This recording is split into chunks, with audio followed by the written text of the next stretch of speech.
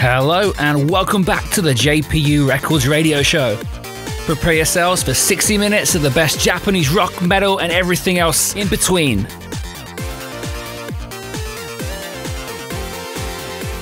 Can you hear that?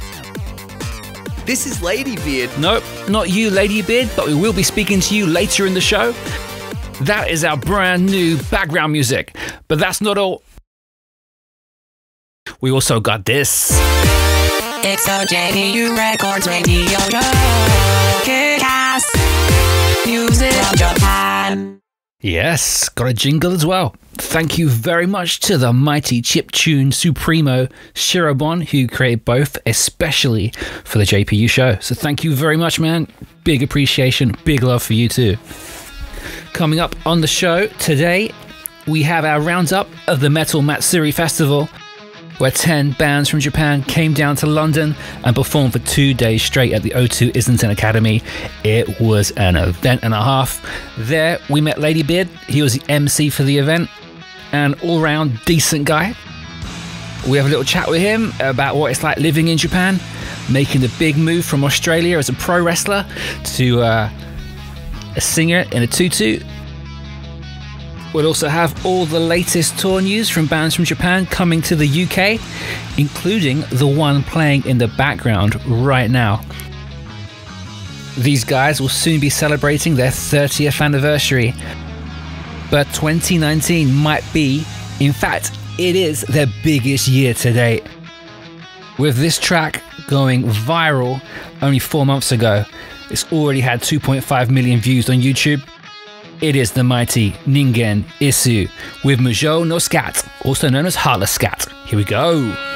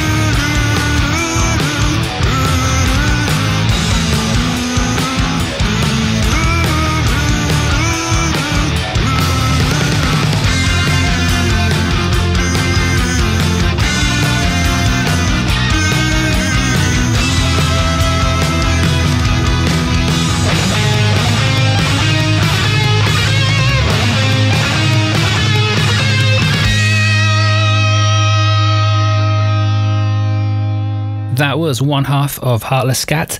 The full track is about 8.5 minutes long. Go check it out in full on YouTube. If you liked what you heard so far, I guarantee you won't be disappointed, especially because the bass player looks a bit like Uncle Fester from the Addams Family.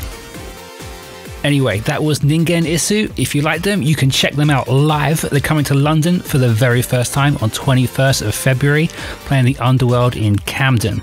They'll also be playing the Lido in Berlin on the 19th of February, and I'm sorry if I pronounce this wrong, Zach in Bochum in Germany on the 20th of February. February is going to be a busy month. It's also when BABYMETAL return. They'll be kicking off the UK leg of their Metal Galaxy World Tour at Glasgow on 19th of February. The Great Hall in Cardiff on 20th of February. Manchester O2 Apollo, 22nd of February. And the Hammersmith Apollo on 23rd of February. That is, of course, in celebration of the brand new album Metal Galaxy. It's just come out and I am so excited. Ahead of the album release, BABYMETAL dropped the track list. On the track list was a number of featured artists, including Elisa from Arch Enemy and Joachim from Sabaton. But the one that really hit me was from one of my favourite bands that's not from Japan, a band called Polyphia. They're an instrumental band. Tim Henson and Scott LePage, the guitarist from the band, feature on the BABYMETAL track Brand New Day. This is the track and I've been waiting for this for a while. Can't wait. Here it is. Oh man, how good was that? That was BABYMETAL featuring Tim Henson and Scott LePage from Polyphia. That's my first time listening to it and it hit every note that I wanted it to hit. Being a Polyphia fan, of course I was waiting for the guitar solos to kick in. Of course, didn't disappoint. And the whole vibe of the song seems very different to the two BABYMETAL albums before. It's really interesting to see how they've progressed and keep changing and ain't afraid to change either. Man, I'm happy with that. So the album Metal Galaxy by BABYMETAL is available now to buy, download, stream, get it on CD or vinyl ahead of their UK tour this coming February. And while you're at it, check out the JPU Records merch. We have 3 t-shirts designed by the same designer who does merch for BABYMETAL and Bandmade, Isana Kagami. She's made 3 t-shirts that represent kawaii metal, the best of both worlds. Check them out on the JPU Records website. The latest one, the Metal Witch, will be available exclusively first at MCM London Comic Con the end of October, and then available on our website. So get the pre-orders in and we'll make sure we get your size. Otherwise, you're likely set out. The last 2 designs from her that we had sold out straight away. Anyway, moving on. It's my pleasure to introduce our very first guest on the JPU Records radio show. He's an Australian wrestler living in Japan who was part of an idol group known as LADYBEARD. Their debut song, Nippon Manju, had a huge amount of exposure. 28 million views on YouTube right now and was covered by loads of press. And I'm not surprised if you listen to it. It was an interesting mix of idol and heavy metal vocals. LADYBEARD's a big fan of metal, as we talk about in this interview. And if you haven't seen him yet, just open up Google right now, go to image search and put in LADYBEARD Chun-Li and you won't be disappointed. All I'm saying. LADYBEARD's in a new group now called Deadlift Lolita. Their tagline is physically the strongest idol group on earth, and I'm not going to deny that. They're pretty hench. Between the two of them, their muscles are massive, man. So LADYBEARD's in the group with Reika Saiki, who's also a pro wrestler and a bodybuilder. They were both guests at Hyper Japan last year in London, and LADYBEARD was invited to the Metal Matsuri Festival recently in London, and that's where this interview took place. We got there early in the morning while the bands were sound checking, so you can hear a bit of noise in the background. Might be Unlucky Morpheus, I think, setting up on stage, and we were just conducting the interview in the backstage area, which is pretty much just a passageway. So there's a bit of interference now and again with sound tech and staff coming in and out, but hopefully it's not too bad. Anyway, here we go. It's a JPU Records radio show. Kick-ass. Music Japan. I'm here today with the mighty LADYBEARD. Yes. Hello, JPU Records Podcast. Hello. Hello, United Kingdom. Hello. Hello, others listening in all places around the earth. Hello. Etc. Etc. So this is the second day of Metal Matsuri. That's right, day number 2, Metal Matsuri. How's it been going so far for you? Very good, mate. So we had the VIP pre-party on Thursday night, and then yesterday was day number 1. So everyone seems extremely happy so far. I tell you what, all the people overseas who support Japanese music and Japanese culture in general are really a fantastic bunch. You know, they're not coming out on a Saturday to get wasted and have a fight. They're coming out to have a communal event and have a great time, which is really fantastic. So what's been your highlight so far? I guess meeting the fans? Well, meeting the fans is always pretty much the highlight, because when you're an entertainer, you don't have any gauge of whether you actually create any value in the world unless someone comes and actually says, hey, good job, So if meeting the fans is always good. But I mean, the whole thing's been fantastic. Being in the O2 Academy is wonderful. This is a historic building. Nice venue. Looking around the place at all the various bands who've signed the walls and stuff. That's actually pretty badass for me. Finding, oh my god, it's Max Cavalera. Oh my god, it's Pennywise. All this you left any signatures up there for yourself? I haven't yet, but I'm going to today. Got to get on that. It's important. Of course, leave your mark. I noticed none down here, so I figured this is the place for it because I'll stand out. Yeah, very true. Right. So I was going to ask, you're an Australian. Yep. In a tutu. Yes. In Japan? Yes. How did that happen?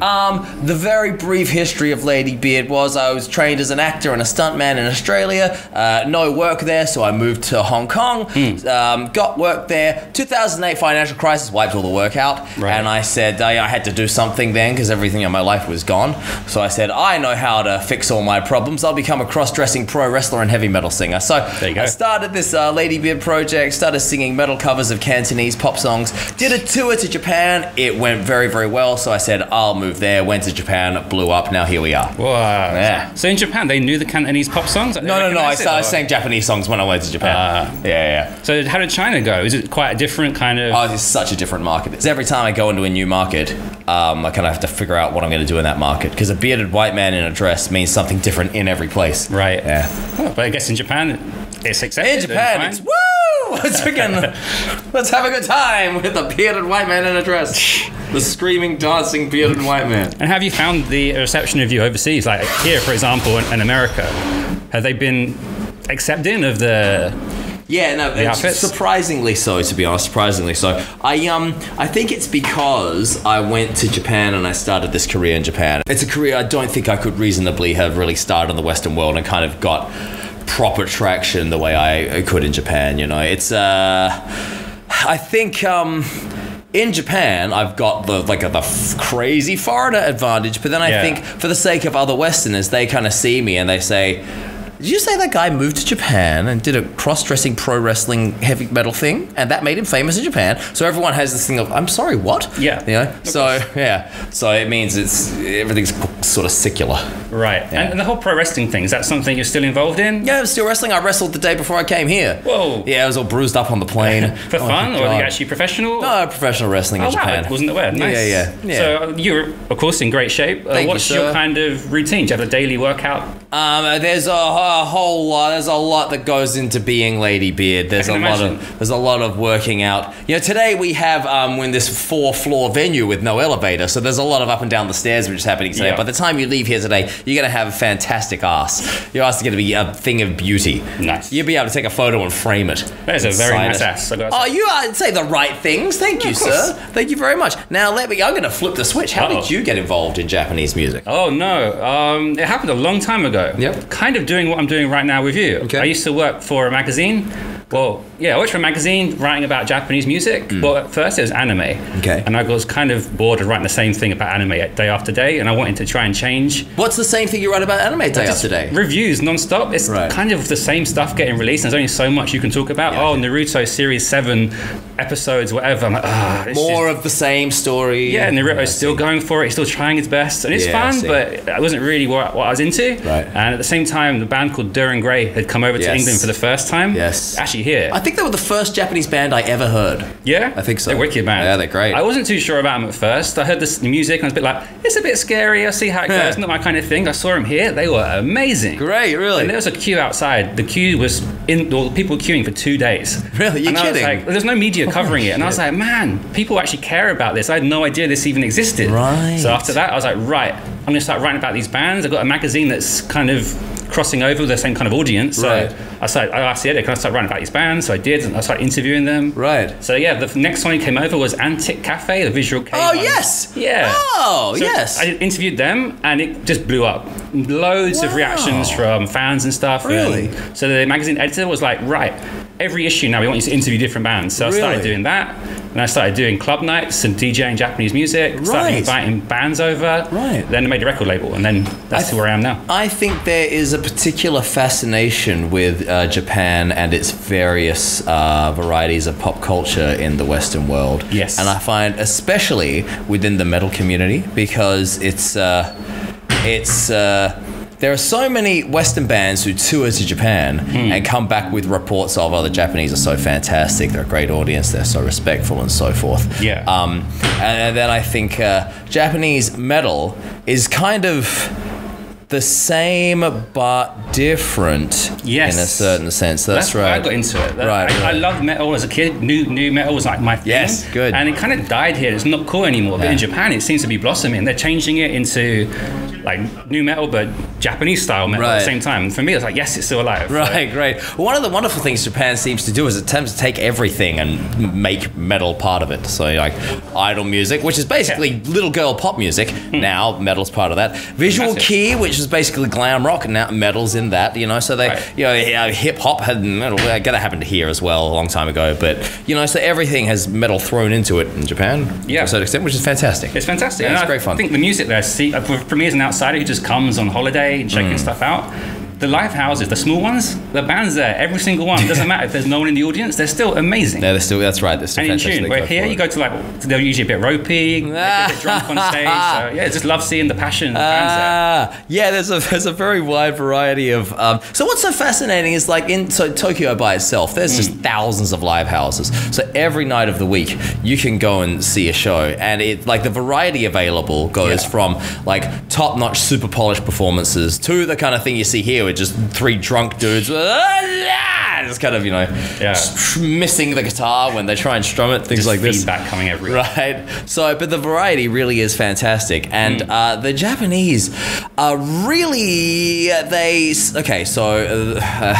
think it can be agreed that the Japanese brain seems to operate on a different frequency from the Western brain in most capacities. So the way they approach a performance is oftentimes quite different. Yeah? Well, how would you say?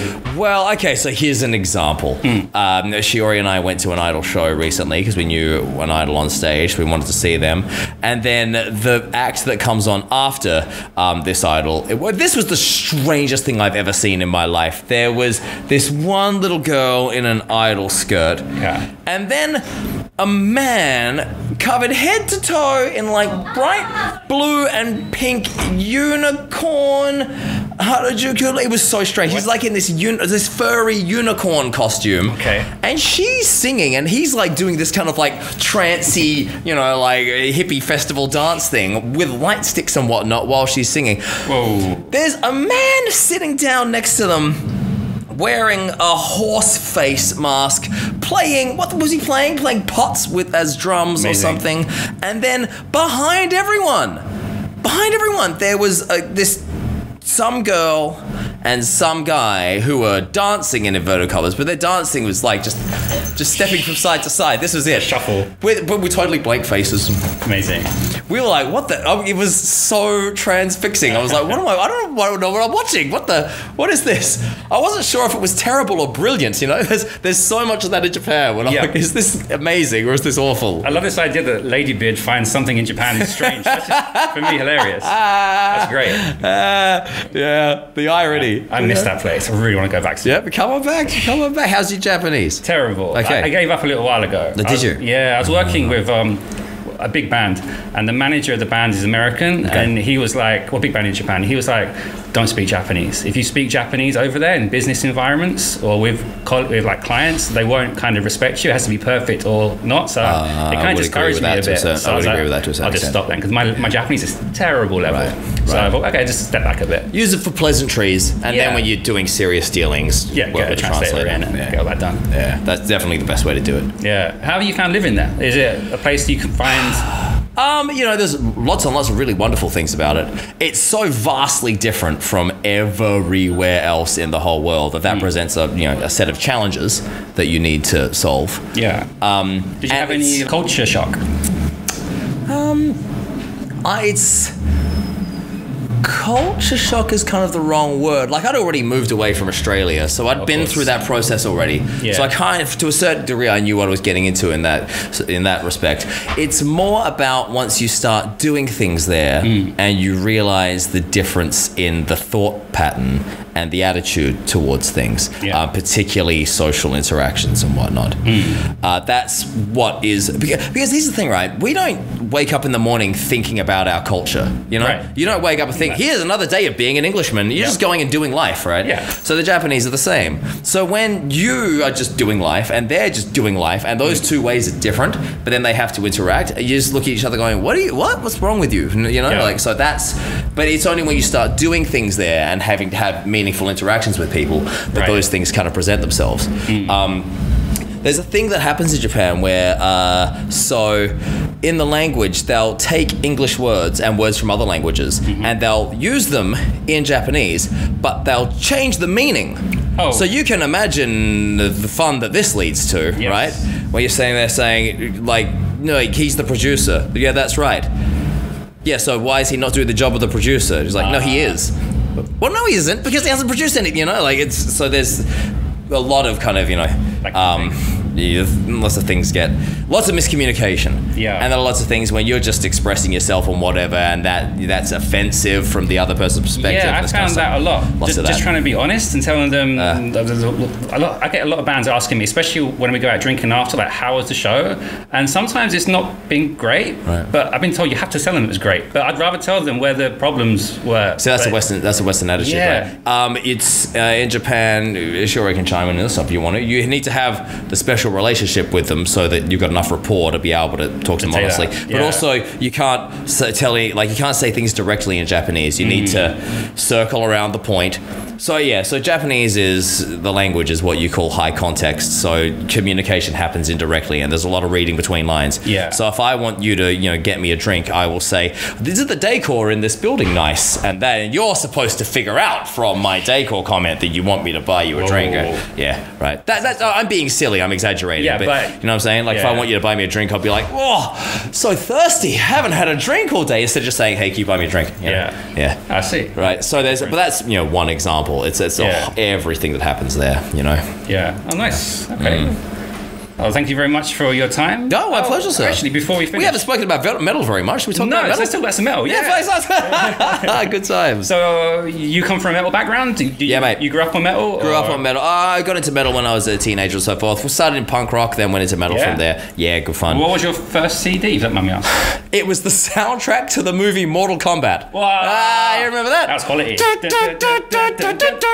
Yes. Oh, God, that was awesome, right? But that had like Napalm Death and whatnot. At the time, I wasn't into metalhead. I'm like, with the metal, I was like part of this nonsense music, right? What soundtrack, man?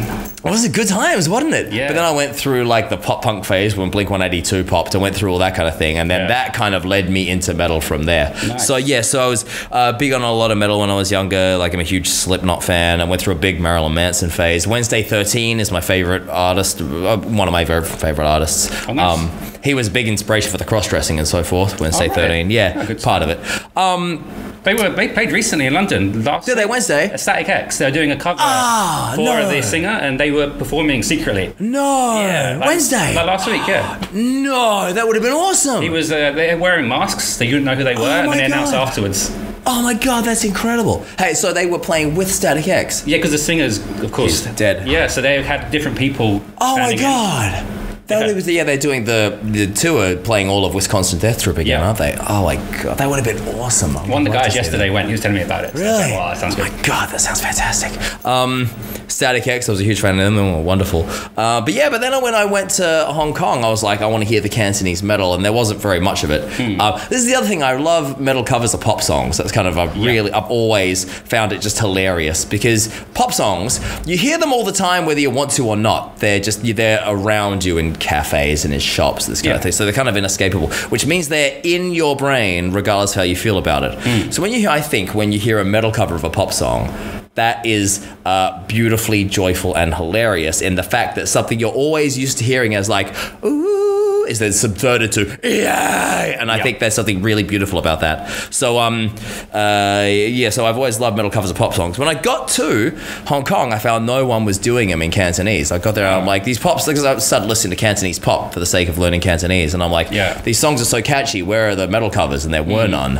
And so then I said, someone should make metal covers of this. And then 3 years later, I'm like, I guess that person's me. So, is there much of a metal scene in China? No, I think in mainland China now. Well, here's the thing: China has 1.3 billion people. Yeah, right. So even if 1% of the population likes something, that's still like the population of the UK. You know, it's massive. So the metal scene, from what I understand, is in isolated areas. So it's more down in the south, like near Guangzhou and whatnot, Shenzhen. That's my understanding. I haven't done much metal stuff in mainland China. So how about you and Japanese metal? Is there any bands when you've been over there, you've checked out and you really enjoyed? I listened to Dire and Grey a long time ago as well, and I thought they were fantastic. And then I got into the bands that kind of got more. Here's the problem, right? If you can't read Japanese, it's very hard to find them. Yes. So even if you can speak, if you can't read and write, it's very hard to search things. Trying to find the CDs and book off. I'm like, where do I go? Yeah, that's right, exactly. So that's very challenging, and so I found the ones that kind of had Western exposure to a certain extent, like Maximum the Hormone and like this band Dazzle Vision. Do you know them? They were wicked. They were great, weren't they? The female vocalist. That's right. Yeah, that's right. I played them at the VIP party on Thursday. It's a shame they broke up. It really is. Yeah. So I listened to a lot of them, and then I got into a lot of the Japanese metalcore. Bless the YouTube sidebar. That thing. Yes, recommended. We've all learnt a lot of bands off the YouTube sidebar. So I got into a lot of like the Japanese metalcore when I was living in Hong Kong. So bands like Crystal Lake, Her Name in Blood. There's a band called Angry Frog Rebirth. I think. You know them? Yeah, I've seen them. They were a good time. Yeah. So I got into these bands. Oh, and of course, Fear and Loathing in Las Vegas. Of course, I think fantastic. And Bloodstained Child, who we have upstairs today. One of my favorites. Me too. I've been listening to them for like 12 years. They were my MySpace song back in MySpace. Really? You're kidding? They were my weightlifting song back in Hong Kong. Get you motivated? They did. They were fantastic. I'm so excited to see them today. Me too. It's been 12 years coming. That's going to be great. Yeah, so I got into all this kind of stuff. Then when I moved to Japan, it was kind of like, oh God, like the floodgates open to what there really is once you're there and you can see it like from the inside, you know? There's this band which has got a lot of traction all over the world recently called Deviloof. You hear about them? Yes, they are. The videos too. They're hardcore, man. Awful, aren't they? Disgusting.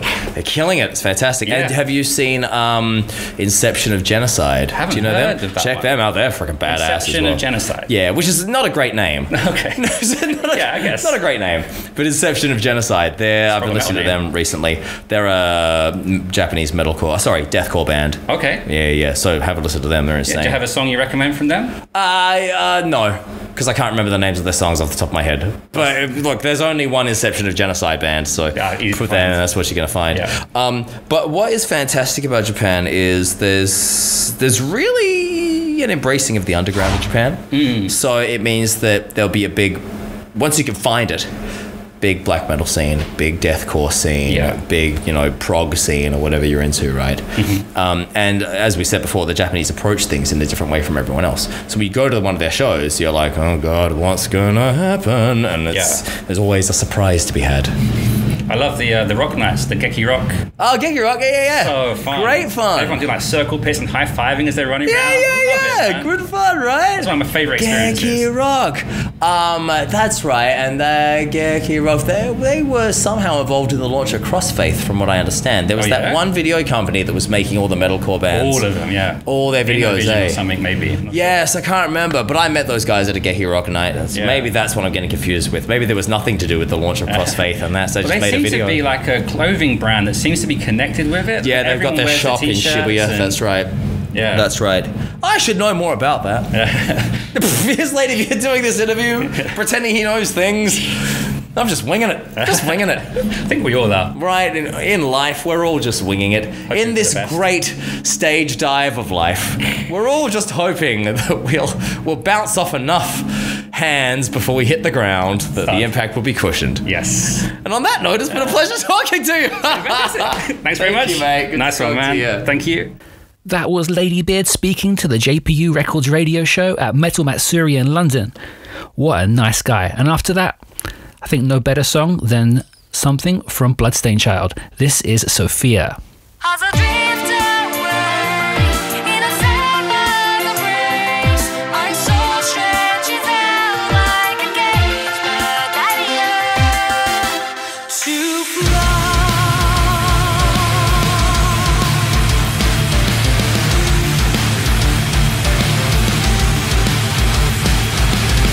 Trapped in a nightmare, harrowing reverie. All darkness trembles as I reach my hands on you. Like a miracle you wait for. And the spirit flows in the vast dream of space. There's a light pulsing, makes my eyes feel restart. Shower the light and eerie sound calling me. Echoes to my veins as my voice goes out to you. Like a miracle you wait for. Arrange your whisper inside. And it's all it feels when the flowers grow tall. And your sound fills the air, makes the air feel so small. Rising noise, listen heartbeats alive. In the sky, my shapes are wings, and we're closer than ever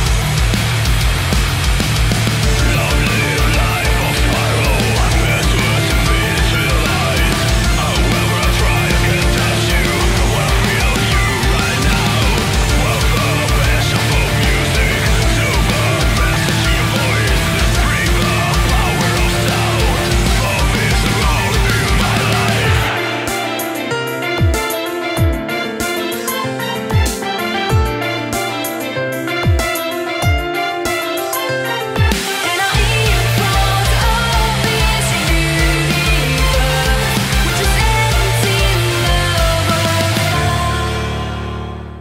And it's all it feels when the flowers grow tall. And your sound fills the air, makes the air feel so small.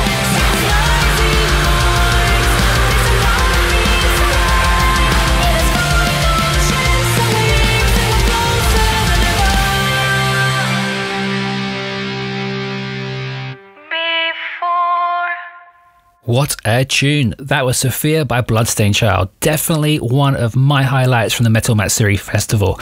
I don't know why I keep saying Metal Matsuri Festival. Matsuri is festival in Japanese. Festival. Anyway, fantastic band. Watching the crowd go absolutely nuts to them was amazing. And I've been waiting to see them since I was a teenager. So happy to see them in London. Speaking of amazing bands, one we mentioned in the last show was Survive Said the Prophet. Well, they only just played Manchester and London literally weeks ago, and they're already back in the UK for a full UK tour this November. They'll be supporting As It Is in 6 shows across the UK, starting off in Southampton at Joiners, which is already sold out on the 9th of November. They'll then be playing the Rescue Rooms in Nottingham, 10th of November, King Tut's in Glasgow on the 12th, Manchester Academy 3 on the 13th, Key Club in Leeds on the 14th, and London Dingwalls on the 15th, which is also already sold out. So if you missed them, missed them. So better grab some tickets while you still can.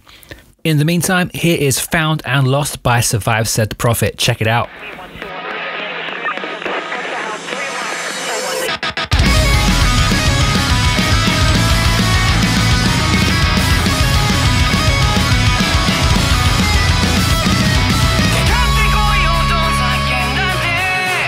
Somos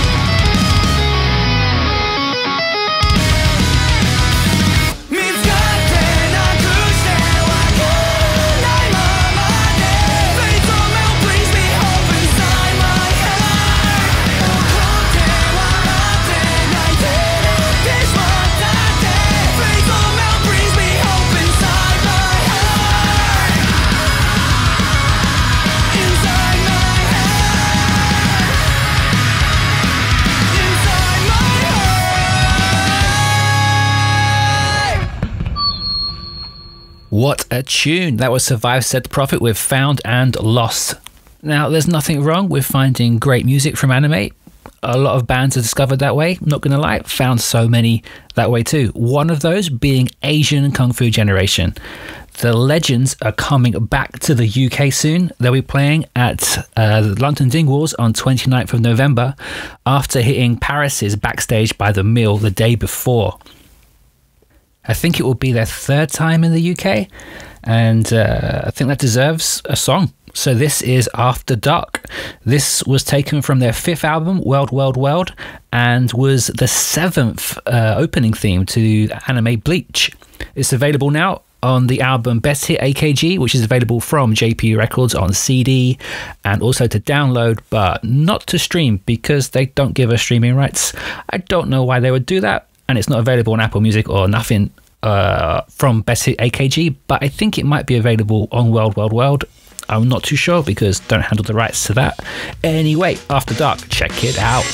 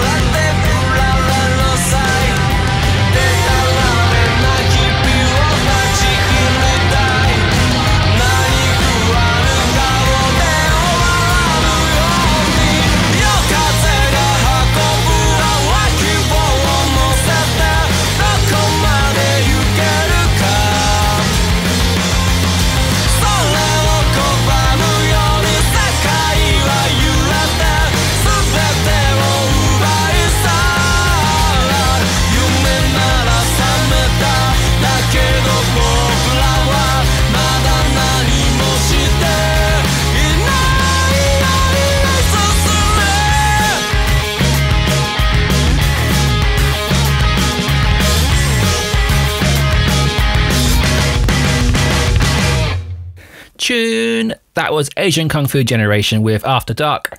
They'll be playing Dingwalls in London on 29th of November, so make sure you get a ticket and see them then. Speaking of anime music, do you remember the series FLCL? When I was in school, I loved this show, especially because of the music. The music was killer.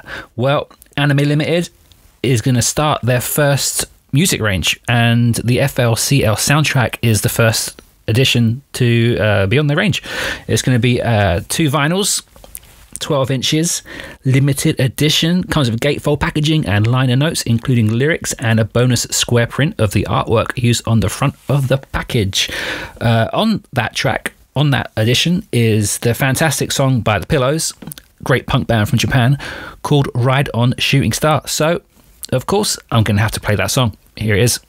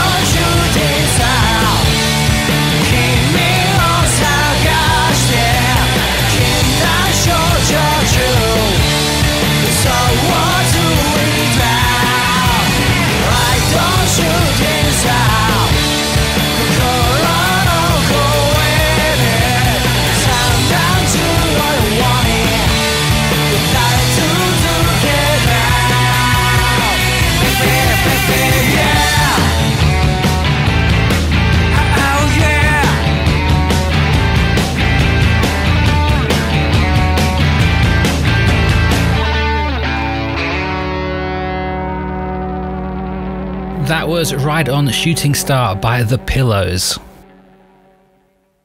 So far today we've covered plenty of anime music. How about some video games? Nier Automata in concert is coming to Europe and North America next year. After 4 sellout shows in Tokyo in 2018, the musical experience is coming to London, Chicago and Bangkok. All dates will be performed by full symphony orchestra and chorus, and will feature the vocal stylings of renowned soloist Emmy Evans under the direction of Grammy Award winner and acclaimed conductor Arnie Roth. Nier Automata director Yoko Taro and composer Keiichi Okabe will also be there and have created HD video projections especially for these concerts, which will be projected onto giant screens throughout the performances and accompanied with over 100 musicians on stage.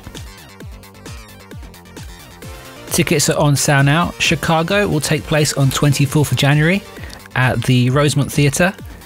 London has already sold out one of the showings. It will be at the Royal Festival Hall on 2nd of February. The 3 PM showing is already sold out. The same day, 8 PM showing is still available. Then on 15th of February, it will play in Bangkok at the Prince Mahidol Hall at 4 PM, as well as the following day at the same location. Tickets for Bangkok will go on sale soon. Tickets for the remaining London show are on sale now, priced from £37 and go up to £120 for the VIP package.